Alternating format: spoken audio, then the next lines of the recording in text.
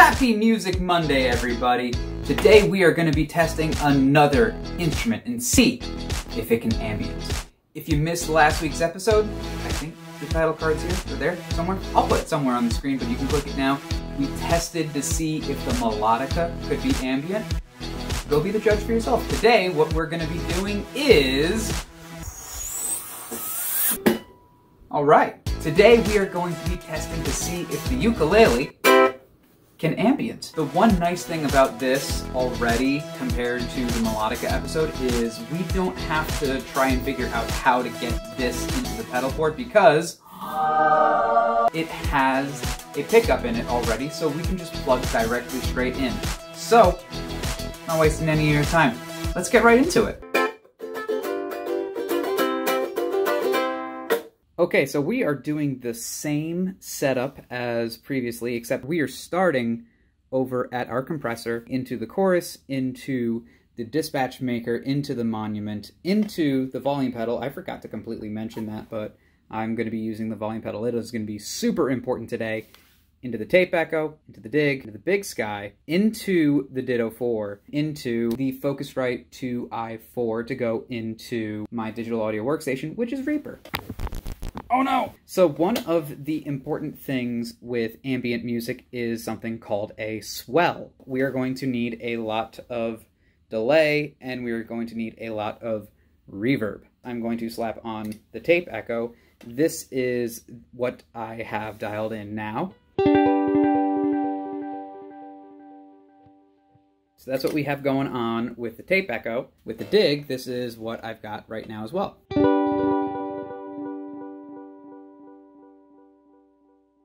Nice. Right now I am running in parallel. I'm actually kind of curious if instead of running in parallel, I can run ping pong instead. Yeah, you know what? I kind of think I like that a little bit more. So we're going to stick with the ping pong. As you can hear it just bouncing back and forth. First things first, let's just hear what it sounds like with delays only. So I don't know if you can tell what I'm doing. Right now what I am doing is I am keeping the volume pedal down, and then I'm going to play the instrument, and then after I play it, I'm going to bring the volume up.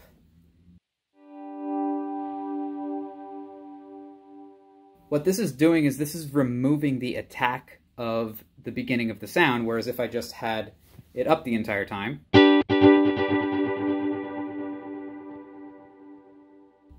you can hear the aggressive and percussive attack at the very beginning of the note. But if I bring it back with the pedal, and then slowly bring it up,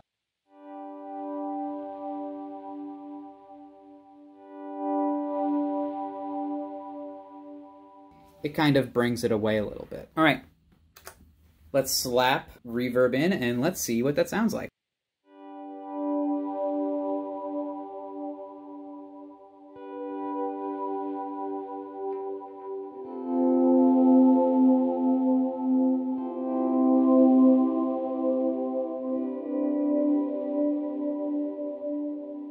Nice.